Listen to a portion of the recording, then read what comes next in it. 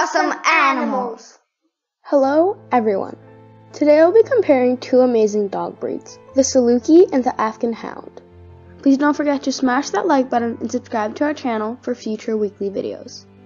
The Afghan Hound is a breed of dog developed as a hunter in the hill country of Afghanistan. It was once thought to have originated several thousand years ago in Egypt, but there is no evidence for this theory.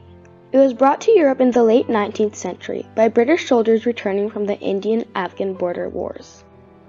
The Saluki is one of the oldest known breeds of dog.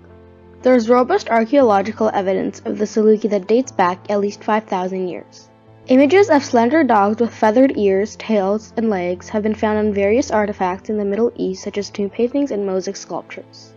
Bred to be tracking and hunting dogs by virtually every culture that has raised them, hounds possess excellent noses and high amounts of stamina. Tracking scents, chasing game, and deep bonds with their human companions are all hallmarks of this breed. The Saluki was originally bred by the Arab tribesmen for bringing down game and was considered a sacred gift of God by the tribesmen. In Arabic, an ordinary dog is called kelb, while the Saluki is el-or, the noble one.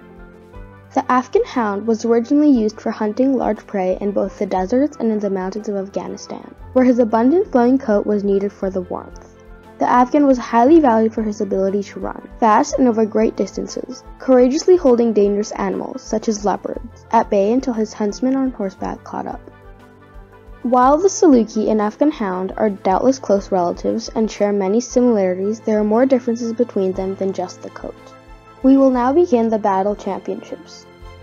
While Salukis are in general a very healthy breed of dog, they do have some health conditions that can be a concern, especially if you aren't cautious about whom you buy from. They include hemangiosarcoma, cardiomyopathy, and autoimmune thyroiditis. In Afghan Hounds, health problems can include hip and elbow dysplasia, juvenile cataracts, thyroiditis, an autoimmune disease that destroys the thyroid gland, laryngeal paralysis, and bleeding disorders such as von Willebrand's disease. This point goes to the Saluki. Afghan Hounds are a low-shedding breed. They've only got one coat as opposed to other breeds which have both a top coat and an undercoat. As a result, they don't shed as heavily as other breeds. Their coat is more like human hair because it's in a consistent state of growth and needs regular trimming much like we do.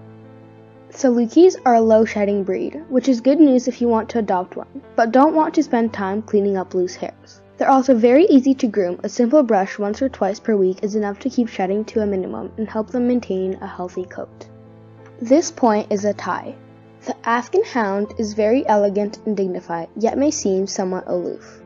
They are very sweet, loyal, affectionate, and sensitive. They have a low dominance level and normally get along well with other dogs and pets. The Saluki is an aloof dog, but one who's devoted to his family. He's gentle and thrives on quiet companionship. He has a tendency to bond with a single person, which can lead to separation anxiety. With strangers, Salukis are reserved, and they can be shy if they're not socialized at an early age. This point will go to the Afghan Hound.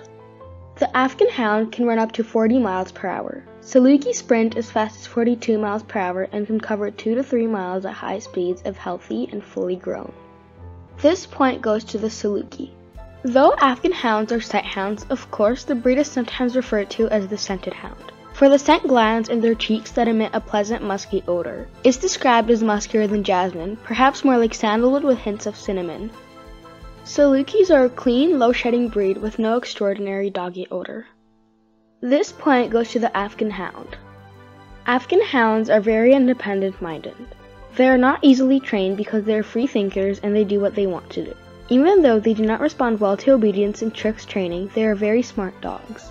Salukis are generally quiet dogs. When training a Saluki, be consistent and use only positive reinforcement techniques, such as food rewards and praise, since the breed is so sensitive. Salukis are fastidious and like to be clean. They shed little and require only weekly brushing. This point will go to the Saluki. Most Afghan Hounds can clear a 4-foot fence in one swift leap. Sometimes they will seem happily contained in their yard, but once they get the opportunity, they'll find the highest launch point along the fence line and leap over to the other side in pursuit of a cat or a rabbit. The Saluki is a typical sight hound in that he thinks for himself, steals food whenever and wherever it's available, chases and kills cats, squirrels, goats, and other animals at every opportunity, and can jump anything less than a 6-foot fence. The last point will go to the Saluki. These dogs are great family pets and are extremely intelligent. but the Saluki won this battle. Afghan Hound fans, don't be disappointed. Better luck next time.